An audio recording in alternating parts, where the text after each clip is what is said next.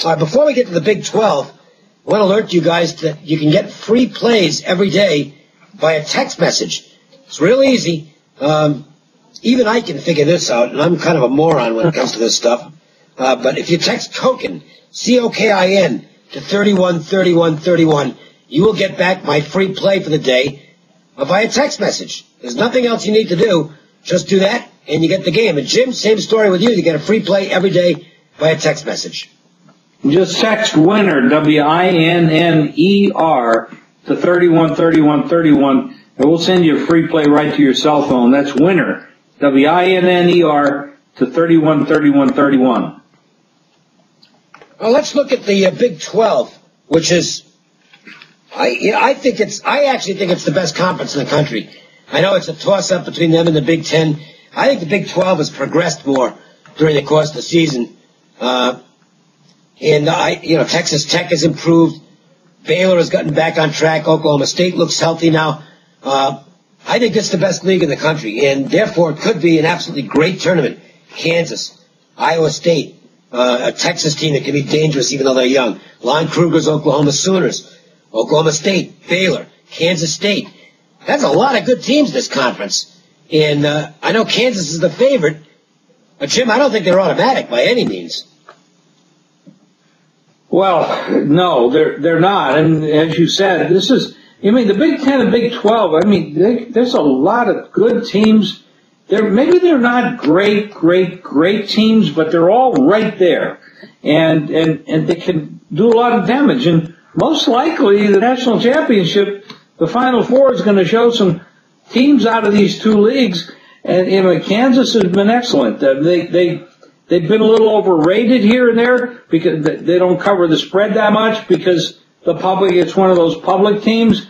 But 22-7, the Jayhawks been a powerhouse team, tops in scoring, 80 points a game in the conference, plus 10 scoring margin. This is a very solid basketball team that can go a long way.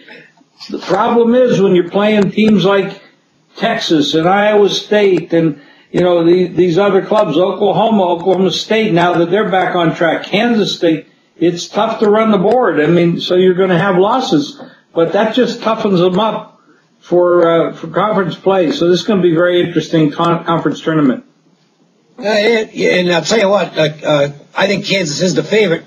That's not exactly a revelation, but it's not going to be a slam dunk. Oklahoma State has gotten it together. Marcus Smart's suspension is over. He has gotten his game back on track. Nash, good move by the coach, putting Forte in the starting lineup. Just makes them a little better offensive team. They lost a couple of key guys. Big man got hurt in the middle of the season. He's gone for the year. And of course, they had a freshman guard who's got tossed out of the program. So, you wonder how good this team would have been if they had their full complement of players. But as it stands, I think Oklahoma State right now feels as though they can make a run at anybody. And you got NBA quality guys in this team. Smart, obviously. Nash should play at the next level. Brown's a heck of a player. They're very athletic, and it looks like they're peaking at the right time. So that's a dangerous team, and so is Baylor. Look, I don't think Baylor's good enough to make a run through the entire tournament, but they are capable of winning any game in the tournament. And the one thing Baylor's been doing lately that they had not done in the past, and this is somewhat impressive to me, they're actually closing games really well.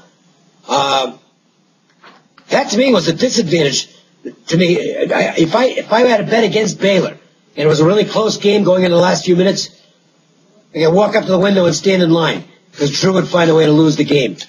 But it hasn't happened lately. He's actually been really good at the end of games lately. So maybe he's figured some things out as a coach. And Baylor's a dangerous team with those good athletes they've got out there. Lon Kruger doesn't have the athletes that the other teams in the conference have, but we had him for 7 years here in Las Vegas, and of course he's had a great career at other schools, and there's not a better game coach out there than Kruger. He is exceptional. And so Oklahoma is going to be a dangerous team in any matchup because of his presence and the fact that he's got a very smart basketball team. I don't think Texas is old enough I think their inexperience will get them come tournament time, so I'm kind of throwing them out. And Kansas State they're a grinder. Ugly basketball team. Don't have the skilled position players they don't have the skilled players to match up for 3 days with the other teams in the tournament. I think you've got Kansas, Iowa State, I don't think can make a run. They're too small. Kansas, Oklahoma State, Baylor. Pick would be Kansas. I think Oklahoma State's got a real shot to win the tournament, though. John, what do you think?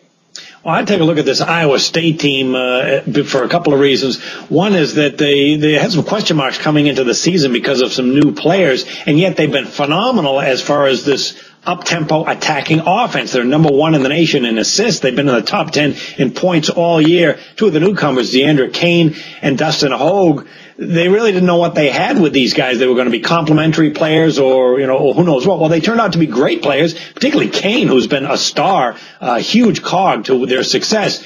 They have been under the radar as far as odds makers over several years, 38-23-1 against the spread. However, that has changed of late, which I will get to. They don't have a deep bench despite this up-tempo attack. One of the games they won was at Oklahoma State. It was a triple overtime game. As a dog, they won at 98-97. Remarkable with such a short bench to pull off a win like that. So when I try and put that into 3 games and 3 nights, do they have the depth and talent to hang up over that period of time? Probably not, but boy, they were very impressive with that win at Oklahoma State. With that said, this is not a big team in the front court, and their defense is a major weakness. Yeah, and odds makers have caught up to them because they're now on a 3-12 spread run, so I would be careful about backing Iowa State. The odds makers are very much up on this team. The way I might look at them, though, in tournament play is they're going to run and gun and bomb away from long range. Probably a good team, even in the tournament, to look at over the total. The one thing I mentioned about this Oklahoma State, I've been riding them since Smart came back, doing very well, playing very well, but they really only play 6 players. And the depth is remarkably weak. And if they get into if you play them on day 1 or day 2, you'll probably be all right. But I mean, they're going to be okay. But you can't go that long. You can't play the 3 games, 3 days with 6 players, and they have no depth. So I think it's very dangerous to mash up with them early. But I think if you get them late, if they happen to last and you get them late, I think they're going to have problems. I think Bill Self is doing something smart too. I suppose it could conceivably, if they blow a game, it could cost them a top seed. But Embiid, he's resting him this week. He's had he's a little bit beat up. Guys, he's a physical player. They want him ready to go for the real big games that count. Self is clearly gearing this team for the NCAA tournament, and I don't know how much stock he's going to put into winning the Big 12 tournament.